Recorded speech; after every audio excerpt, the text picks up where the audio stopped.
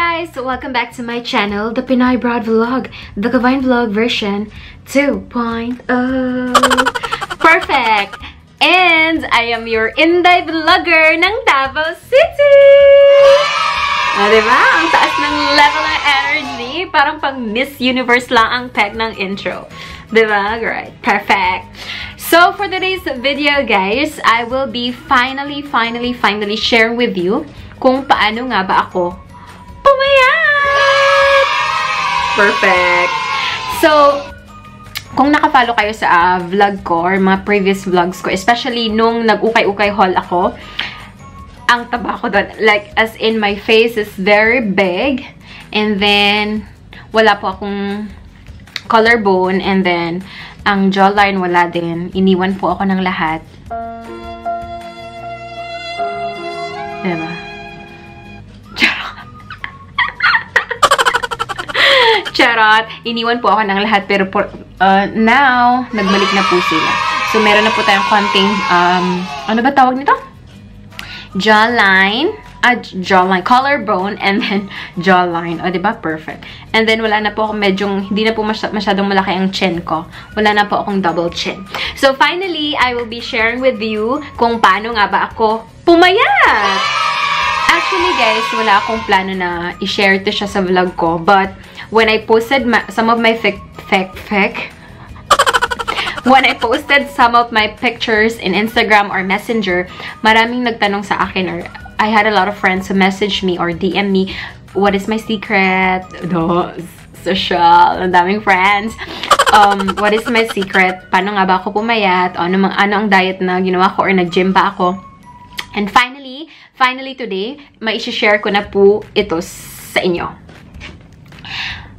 But first and foremost, ano nga ba or bakit nga ba ako nagpapayat? So, there are two turning points in my life that I really decided na, oh my God, kailangan ko na talagang mag-diet. Kalas, I need to do something to lose weight. And two turning points in my life that really made me decide na mag-diet is first, when I wore this dress. It's really not nice, like, if you have like, nice dresses, fit dresses that you cannot wear and it doesn't look good and you don't feel good when those dresses that you liked before, you cannot wear it anymore. It's not a nice feeling. Like this one that I am wearing right now. Let me show you what I'm wearing right now.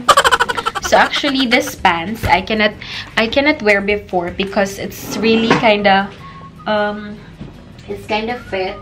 So but now it's fitted anymore, and it's fitted now, and may ano pa siya, sobra pa siyang ano, guys. That's it. So that's my first turning point. Second turning point is when I ano ba yan? Bakit nung nalaman ko na I am 7 kilos overweight. Kasi may mga nag-BMI, yung body mass index. So if you know body mass index, it is ano siya, dapat yung height mo and weight mo and age mo correlates to each other para healthy ka or ganun. Parang tatawagin kang healthy or wala kang hindi ka overweight, ganun.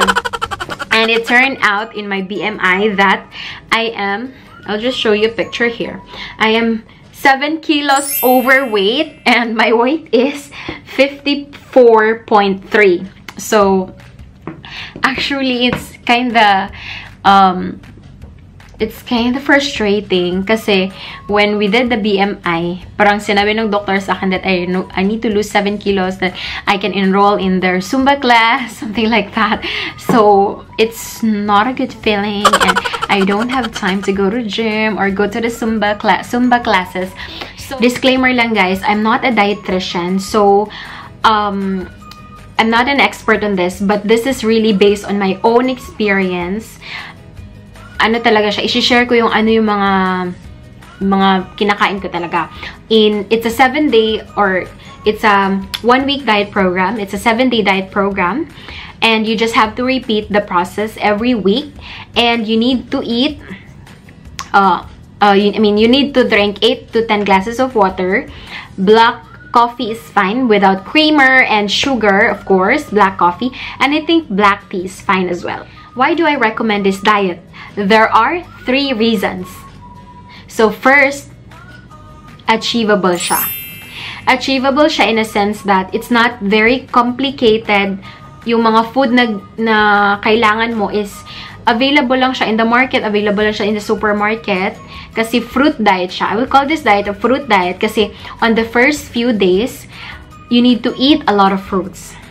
Second, there's no strict exercise needed. So, it's unlike other diets na kailangan mong mag-exercise 2 times a week, 3 times a week, or every day. And this, actually guys, I read an article or someone told me that diet is 80% food and 20% exercise. So, it really matters. The food that you eat really matters on how your body reacts or paano ka maglulose weight. Third reason, every day, which we will discuss later, every day there is an explanation why do you have to eat this food or anong effect niya for your body. So, which we will discuss later on. So, this diet, guys, is a 7-day or a week program, and you just have to repeat it every week. And there are explanations, as I've mentioned, there are explanations kung bakit nyo kailangan kainin this certain foods on certain days.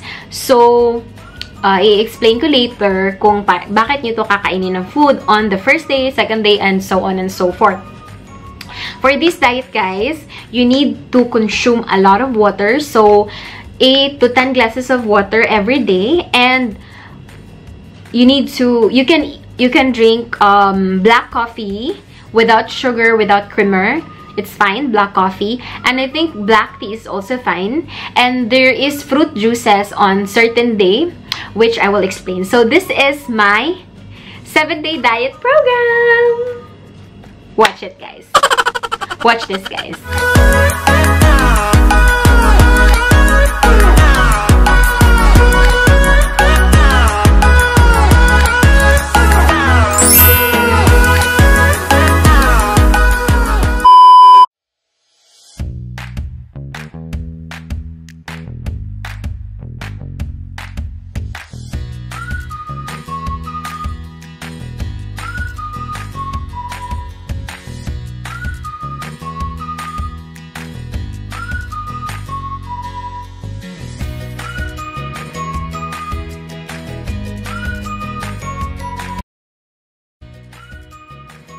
How and why it works.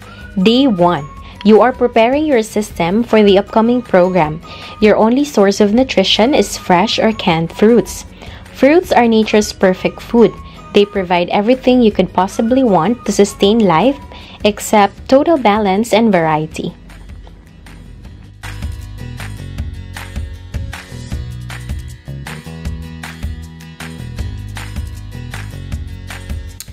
So, hindi ko siya naubos. Most of the time as well, what I am usually doing is, sinishake ko siya, nilagyan siya ng konting milk or no sugar. Just this one. So,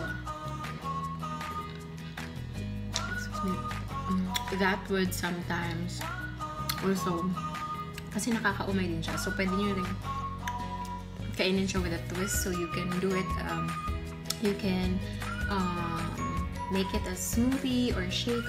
We're gonna put a little milk,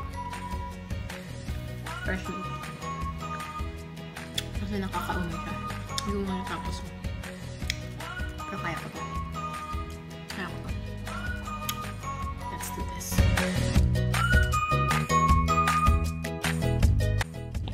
Day number 2 starts with a fix of complex carbohydrates coupled with an oil dose. This is taken in the morning for energy and balance. The rest of the day too consists of vegetables, which are virtually calorie-free and provide essential nutrients and fiber.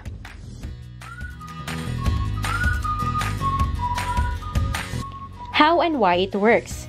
Day 3. Eliminates the potato because you get your carbohydrates from the fruits. Your system is now prepared to start burning excess pounds. You will still have cravings, which should start to diminish by day 4.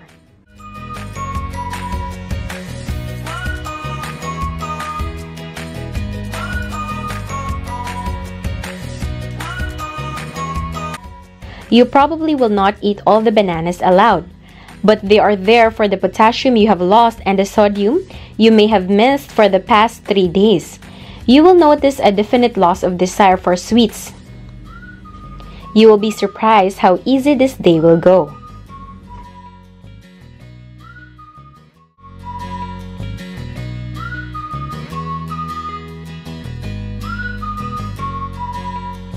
Day 5. How and why it works.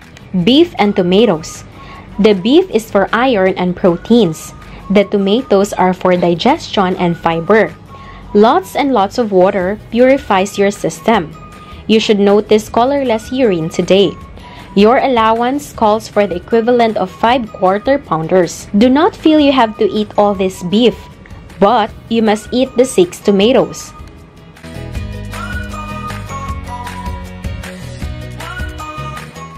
How and why it works.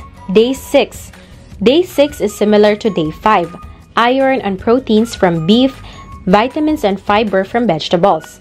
By now, your system is in total weight loss inclination. There should be a noticeable difference in the way you look today compared to Day 1.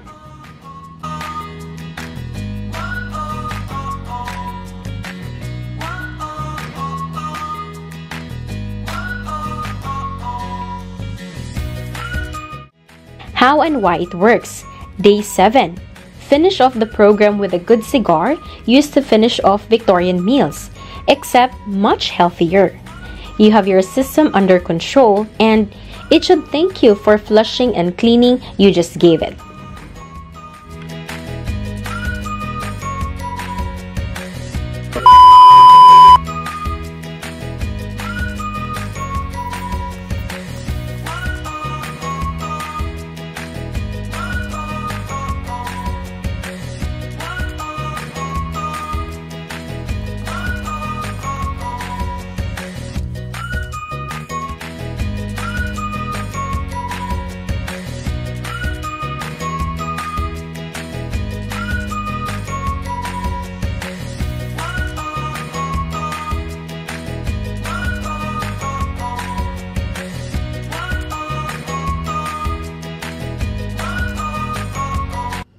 That's it, guys. Thank you so much for watching, and I hope you can try this diet program as soon as possible. And honestly speaking, nag-effect talaga siya sa akin, and I hope maging effective din siya sa inyo.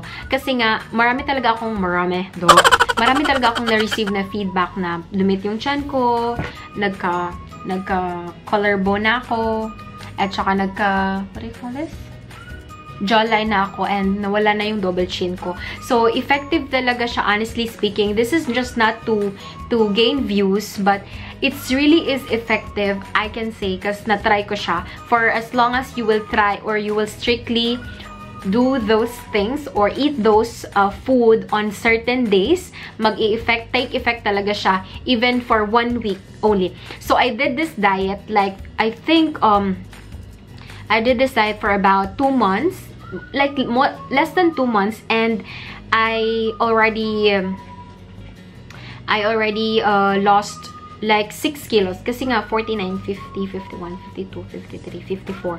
5 kilos, more than 5 kilos. And I just did this diet for about 1.5 months. So, effective talaga siya, guys. And thank you so much for watching again. And if you have any comments, suggestions, or questions about this vlog or about this diet, just leave in the comment section below. And don't forget to click like and subscribe, guys, para update kayo sa aking mga Pinoy Abroad vlogs. And again, this is Pinoy Abroad Vlog, the combined vlog version 2.0. And I am your in-depth vlogger ng Davao City. Bye!